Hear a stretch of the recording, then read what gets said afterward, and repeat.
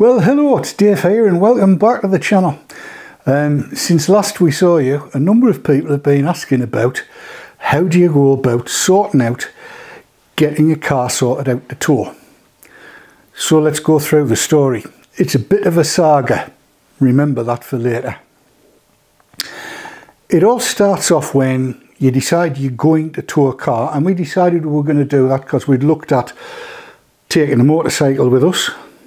That doesn't work when you've got a dog. Then we got hold of a trike that we thought, you know, you can drive on a car licence. We'll take that with us. Again, that doesn't work when you've got a dog. In fact, when you've got a dog, you need to have something you can put the dog in if you're going to go any distance and have a look around places. So we decided, right, a car was the way to go. Fine. And you'd think it would be simple, wouldn't you? Yeah, it's not. First thing you've got to do is find out whether your van is capable of towing. And the way you do that is by looking at, well, what I think is called the VIN plate. In our case, there are two of them, just inside the driver's side door. One is the original VIN plate from Mercedes, and the second is the, I think they call it a stage 2 plate, which was put on by auto sleepers when the conversion was done from it being a Sprinter to being a motorhome. Now, as luck would have it, both of the plates have exactly the same thing on there. And what you're looking for is the gross train weight. And in our case, the gross train weight is 5,500 kilograms. The next thing you need to know is what has been known, I believe, as mass in running order, but it's the gross vehicle weight rather than the gross train weight. So it's the maximum weight the van can be when it's on the road. And in our case, that's 4,100 kilograms. That leaves you 1,400 kilograms in our case, which is the maximum weight we can tow. Because that's the van and the car together, or trailer, can be no more than 5,500 kilograms.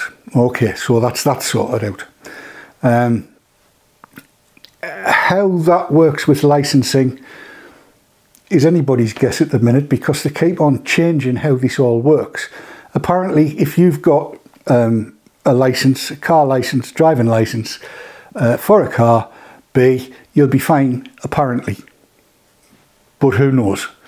You need to check that for yourself, looking at what your license is and what the government website says this week, because it might not be the same tomorrow. Anyway, having looked at that, we knew then that we would have a maximum of 1,400 kilograms that we could tow. So that meant looking around for a car we want. Now, as you've probably gathered, I'm not a small boy. I'm 6'2" and slightly north of 10 stone 7. I'm a long way north of 10 stone 7. I'm a hell of a long way north of 10 stone 7. Big lad, tall from bum to the top of the head. So I sit quite tall in seats. So I need a car that's got some level of size. And if you've seen Madam Wonderfluff, Kira, the hound, you'll know she's not exactly small. And Jill, we're all decent sized human beings, let's put it that way. So we thought, right, we want something quite tall. I like new cars, just accept that. I don't like second hand, don't like other people's problems. So we would have a new car. So you go hunting about, and what you've got to find is the curb weight of the car. The curb weight being the weight of the car with a full tank of petrol, all its oils, batteries charged up, whatever else. They'll come up with the curb weight. And the curb weight of the car needed to be no more than, I thought, 1,350 kilograms, which allowed 50 kilograms for the A-frame and any gubbins and whatever else that was going to put in there. That would have to be the absolute maximum, and that would mean we could put nothing in the car while we were towing it. So off you go and you have a look around the various different cars that you think are going to suit your purposes.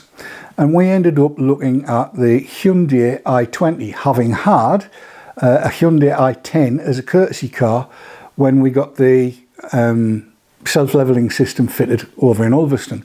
And Jill and I found that to be quite an effective little beastie. It was quite nippy, it was quite good. We liked it. So I thought, right, it was a little bit on the small side, a little bit cramped. I felt as though I was driving a bit like that. So we looked at the i20, and the i20 has shed loads of room, and I could get one, which is quite important at the minute because there's a lot of cars you just cannot get, and I don't know why.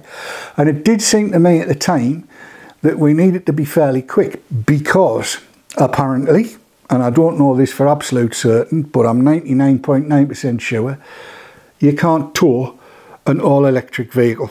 You know, one of these things that you plug in and charge up and what have you. You can't tow one of them because they regenerate electricity on the hubs. That goes back into the battery and you can overcharge the battery, bangety woof, fiery flames, car gone. Can't do that. Can't do a full hybrid either for the same reason because it regenerates electricity and so on and so forth. Neither can you tow an automatic. Right. And before people start getting picky, I know that there are certain cars that are flagged as automatic that you can tow, but they're actually manual cars that have electronic gear shift. I found it easier just to, right, I'm not going to go into that, just not automatic. Manual handbrake, no clever toys as far as possible, but that's get aroundable. And then within that weight. So we decided the Hyundai i20 Premium was going to be the one, and we set up the purchase, went through to have a look at it, did the deal, blah blah blah. Excellent. At the same time, I decided that the best course of action was to ring our insurers, and I'm not going to name them. Just remember the start of the video. Our insurers said at the time, what is it you're trying to do? I said, well, I'm going to have the car modified so it can be towed on an airframe. This is to allow the brakes and everything to work. Okay, they said, what do you need us to do? I said, well, it's not being done yet, and I haven't purchased the car yet. I need a quote on the car, and I need you to understand that this modification is going to happen. Right, that's not a bother. I've put a note on your policy that that's going to happen. Just contact us when you've bought the car and we'll finalise everything off. Cool. So a couple or 3 weeks later, car arrives, deal gets done, I go to pick it up, I give them a ring to say, right, we're picking it up. Yes, it's not a problem, you'll be insured all day. I said, now I need to remind you that it is going to be modified to allow us to tow it on an airframe, and that is going to happen on the, whatever date it was, let's say it was the 6th of October. So it's going to happen on the 6th of October, and it will be towed on the 6th of October. Yes, that's not a problem. I've put a note on your policy. Give us a ring on the 6th of October and we'll finalise it. All right, okay, that's fine. So off the car went down to Grimsby to Tow Bars and Tow Cars, or Tow Bars 2 it's not easy to say. Tow Bars 2 Tow Cars, depending on which one it is on which day of the week, and the job got done, as you can see. Tow Bars 2 Tow Cars is here on the right, massive big signs, Tow Bars and Tow Cars.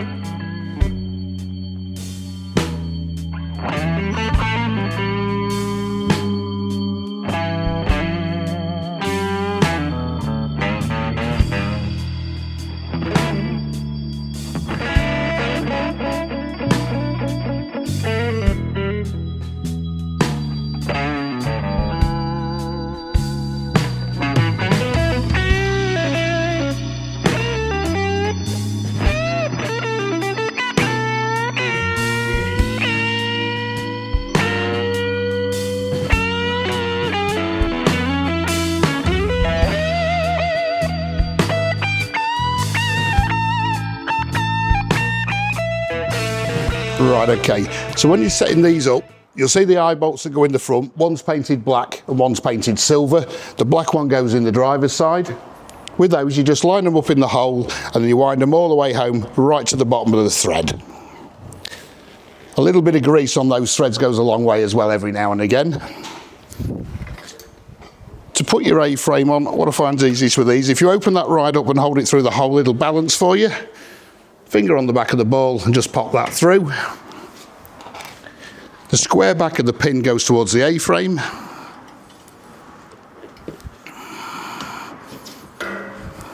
And when you've got it through, there's a little safety pin there, just goes back through the bottom of the pin.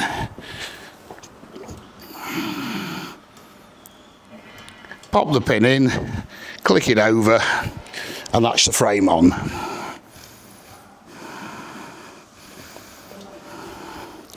There's a little bungee in the kit. You can hook that up over the wiper right to the bottom.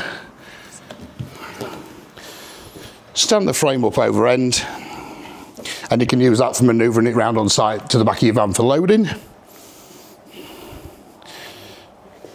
Bring it up to the back of the motorhome, lever back, handle up. I tend to just drop my knee on there. Just make sure that's latched. Your emergency breakaway, the small carabiner goes to the car, the large one to the motorhome. So that clicks anywhere onto the silver ring in the bottom grille of the vehicle, down through the hole, through that carabiner, and then onto the breakaway point on the tow bar.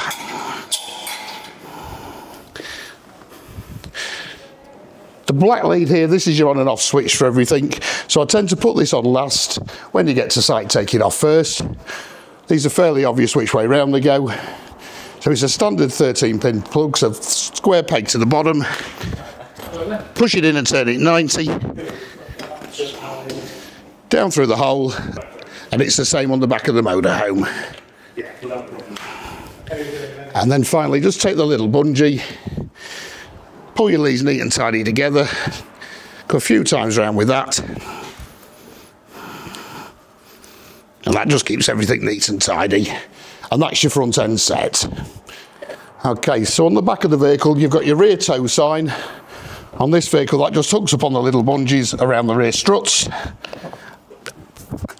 Number plate to match the motorhome supplied.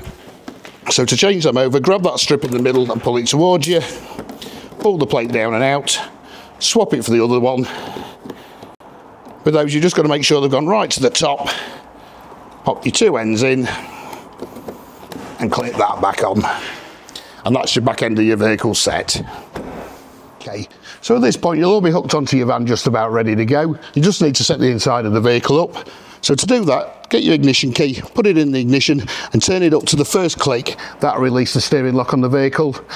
And then with this vehicle, you turn the key all the way back off. That shuts all the engine management down in the car. Always just check the wheels released. Ensure you're in neutral and your handbrake is off. And that is it, you are ready to go. So right, we've picked the car up, I've towed it back because I've already told the insurers it's getting done on the 6th of October. They've said that's fine, just give us a ring to confirm. Fine, so we get back to the site, we get hold of the phone and we give them a ring and said, right, this is just to confirm that the job's been done. Is there anything else I need to do? And what we get is, what job? I said, we've had the conversion done so that we can tow it. Have you? Yes, there should be a note on the account, on the whatever it is on your screen. The girl I spoke to when last I spoke to your company put a note on the screen to say that we were getting this done today. Well, it's done today. It's finished. Oh, there's no note to that effect. Ah, so now what? She says, oh, well, we'll just, it's not a problem. We'll just add it to the policy and the fact that you've had the vehicle done. Okay. So she's clittering and clattering, and the next thing you know is, I've got to put it to the underwriters. Have you? Yes. Right, I'm just doing that now. Can you hold for a while? The one thing I will say is the whole music was cracking. Proper 70s and 80s stuff I like. Anyway, she comes in halfway through the third time round I'm not in love, 10cc, brilliant, to say the underwriters can't do it at the minute because there's nobody can just sign off on the amount of money it costs you to have the job done. But they'll find one that can, and then they'll give you a ring a little bit later in the day and tell you that it's done. Now, I should say that this was about 1:30, 2 o'clock, 2:30 in the afternoon. Right, so we waited and nothing happened. Lovely. What do we do? Because as far as I can see, I might not be insured. So we rang them back the next morning, fairly early doors, about 9:15, 9:30, and couldn't get to talk to the girl that we'd spoken to the day before, but spoke to somebody else who I think might have been her supervisor. At which point she says, "Oh yes, I see there's a note on here from the 26th of September saying that you were going to be getting it modified to tow the car." I said, "Yes. How come the girl yesterday couldn't find it?" She says, "I've no idea." "I did. It's there. You cannot miss it." I said, "So what do we do now?" She says, "Well, just a second.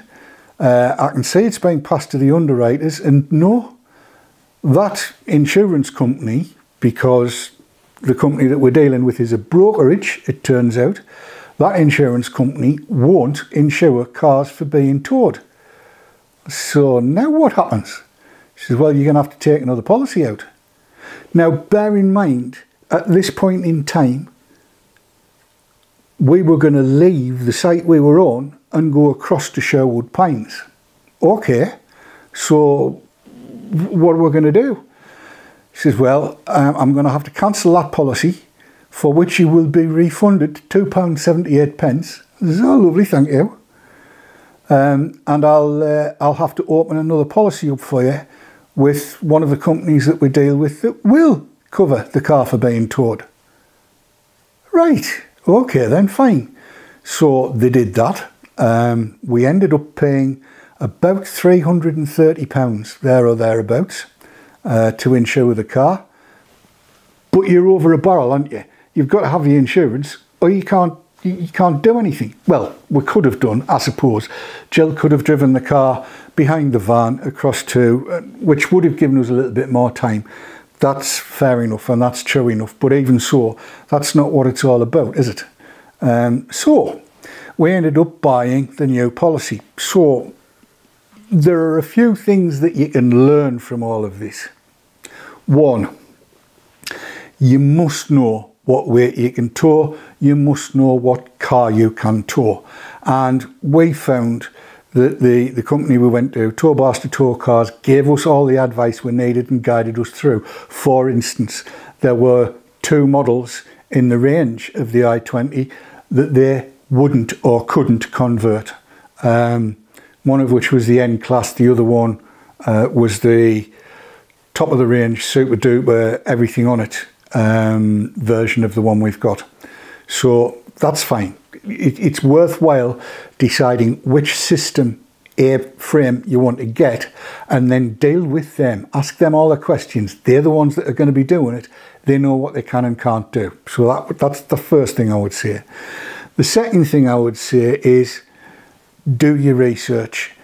We're very, very pleased with the car that we've got. It's got all kinds of bells and whistles on, and it does the job for us really nicely.